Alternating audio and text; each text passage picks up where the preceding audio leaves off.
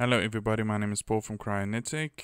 In today's video we'll be covering the final part of the Photoscan tutorial. We'll mainly be using GIMP to create your standard PBR textures for this rock that we created. So let's get started. First thing I want to do is jump over to GIMP. Just going to open my textures. That's a diffuse that we created in the previous tutorial. And I want to open my Quixel Megascan reference chart. So one thing you want to do is you want to open your histogram over here. How you do that is you go to Windows, Dockable Dialogs, and you just see there's your histogram. So first thing you want to do is we want to get a value for the albedo texture, which is over here, because we're creating a rock texture. So what we want to do is to just use the color picker, just click on the rock. I'm going to use the bucket fill tool and click new, and we're going to fill that. Then you'll see here on your histogram you have a median value of 156. So that is the value that we have to aim for here with our texture. So a couple of things we want to do first. We are going to duplicate this layer. We're first going to desaturate it, and then we're going to invert it. So you see you get like a negative value there. And we're going to change its influence to soft light. You'll see what it does is it is a quick and easy way to remove all like hard shadows or just different tones in lighting. So you see main effect would be over there, and just get a more even tone to your texture. I'm happy with that one, so I'm just going to right click and click new from visible. Then you'll see it creates a new texture from everything that was visible there. And then we're just going to jump over to the histogram and click your colors, curves, and try and get a median value of 156. So we're going to have to move this one up.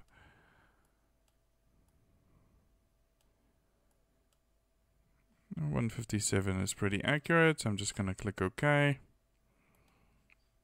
And then essentially that is our albedo texture done. So just going to call that albedo. Going to click it. Let's rename it albedo/diffuse. So you'll see here we still have our normal diffuse located here, and we have this one which is our invert color. I'm going to delete that one. Then the second one we want to do is our microsurface. Now your microsurface is mainly for those of you who use Marmoset toolbag. It is your gloss map. So let's just click that one over there. Oh, wait, first color picker, click that one over there, use the fill tool, and check our median value is 49. So what you want to do here is we're going to use the original texture, just duplicate it, call this gloss/micro, and then we are going to desaturate it, and then use the levels tool. So let's jump over to that one there, and we're looking for a value of 49. Now what you're trying to do here is trying to push your white colors, because that will be your reflective color. I think Unreal might actually invert that. I'm referring to Marmoset toolbag, where they use the whites to push out reflectivity or shininess basically, and I think Unreal does the opposite with the white colors, but it's a very easy way to fix it in Unreal. So we'll use the same method, but there might just be a different texture setup in Unreal that I'll show if we import this. So let's just change this. So we're looking for 49. Okay, that's starting to look good. So let's just push that up a bit.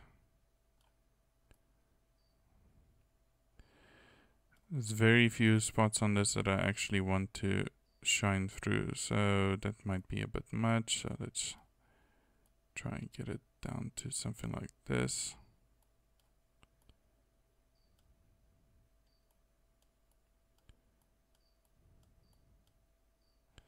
I'm gonna leave it at 45. That looks pretty good. So we're just gonna click OK.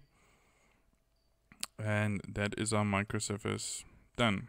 So final one we're going to create is the reflectivity or the specular map. So let's click that one, fill it, and see the median value is 65. So let's jump back over here. We're going to duplicate this layer. We're going to call it specular / reflect.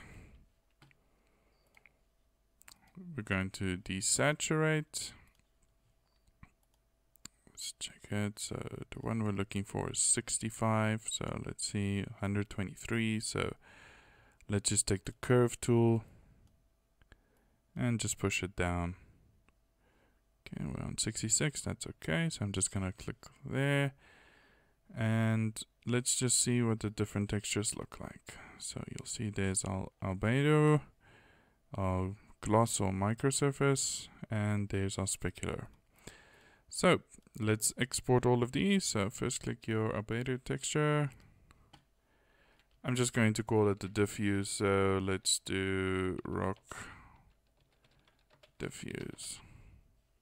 Export. And then select that one. Let's go to the microsurface. Just gonna call this gloss.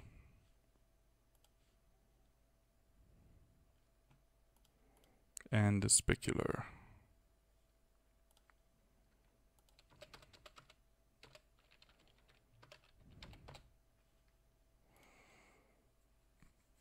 Okay, so what we're going to do next is just actually import all of this into Unreal Engine 4.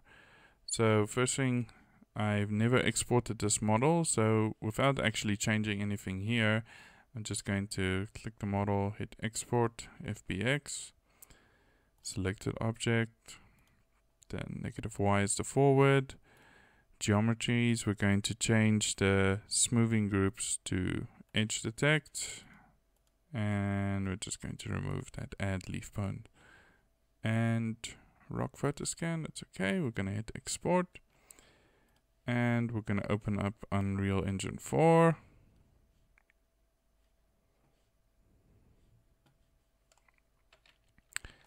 And we're going to hit import. Let's see, there's all our textures, so I'm going to highlight all of these. I think it might actually import the material as well, so let's just click there. I think I missed one there. Let's just uncheck the material and textures. The specular is the one I missed. The diffuse, that one I don't want. So let's just right click, create a new material. We'll call it rock matte. And we open it, and then we're going to drag all of these textures into it. Change this to flat shading, and let's start connecting the nodes. Oops.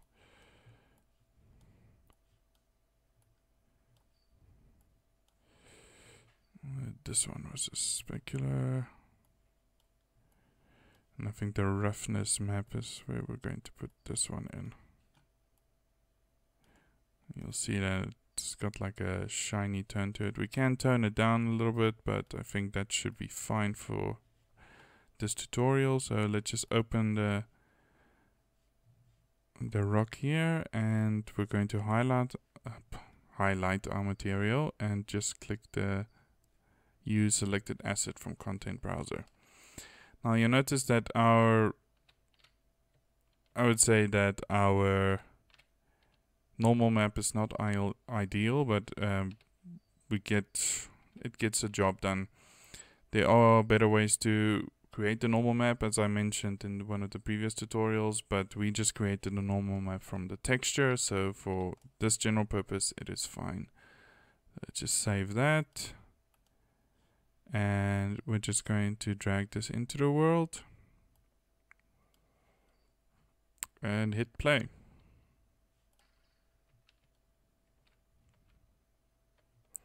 And there you see, there is our rock that we created from the Photoscan in its final form. The lighting hasn't been built yet, so some of the things don't look that awesome yet. But it is essentially, that is our model done. A few things that I just want to touch up is, you'll see there is a slight seam running here, and that is because we decided to push the seam through the center of the model. A better way to do it would be to do it along the curve. So if we did it along that curve, it wouldn't show up as much as there, but that still looks pretty good. So that in essence is our model done. So if you guys like what you saw, please subscribe to my channel. Leave a like if you liked it, leave a dislike if you didn't like it. But the more likes I get, the more subscribers I get, the more videos I'll put out, and the more content I can create, and I can help you to create your content. So once again, I will see all of you in the next video, and I thank you all very much for watching. Thank you. Bye bye.